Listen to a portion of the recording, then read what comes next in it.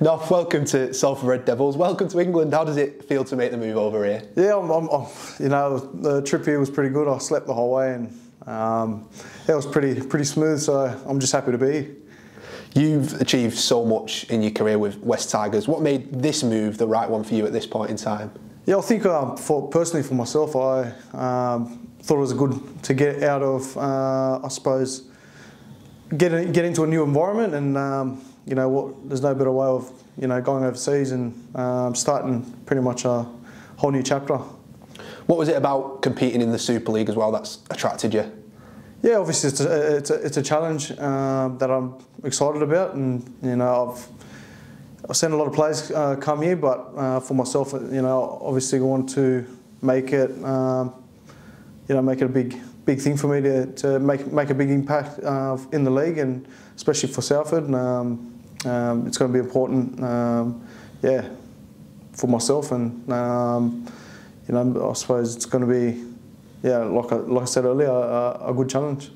Talk to me about your relationship with Chris Naninu. How close are you two, and what specific conversations have you had with him prior to coming over? Oh, we used to call each other roomie because we were roommate together when we played for Samoa together, and then our relationships, we've had that connection ever since. And when he reached out to me, I was obviously interested, and I wasn't too sure whether I was ready to come, but with certain circumstances, I believe everything happens for a reason, and I'm here now, and I'm excited to work with him and everyone at the club, and I look forward to what's ahead. And Paul Rowley is a head coach hugely admired across the competition here. Have you had much chance to speak to him about how you'll fit into the team? Yeah, he's been fantastic.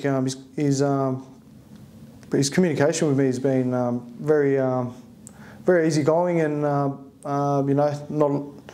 made sure a lot of that I was well prepared before I left Sydney to get here, and he seems like a very genuine guy, and that's I can already see that's someone I want to work for.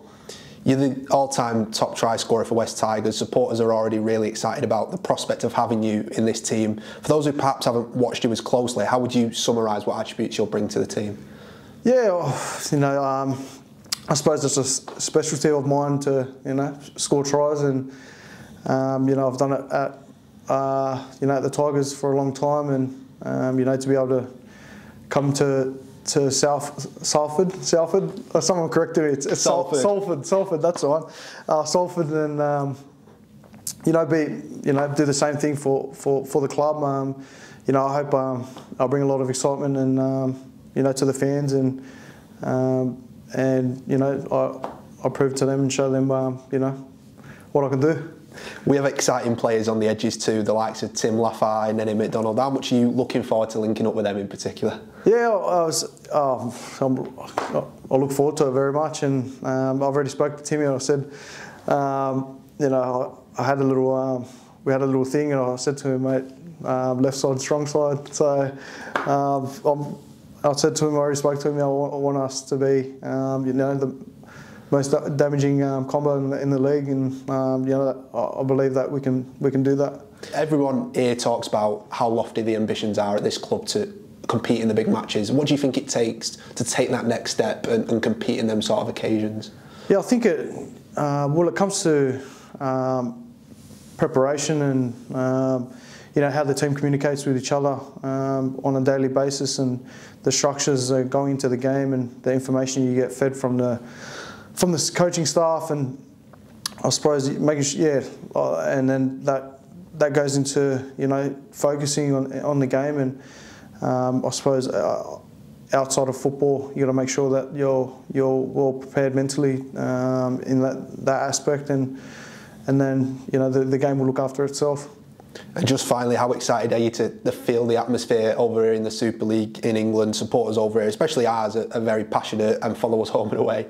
Oh, I look forward to it. I've never, To be honest, I've never watched a Super League game. I don't think I have. So I'm unsure about the fans.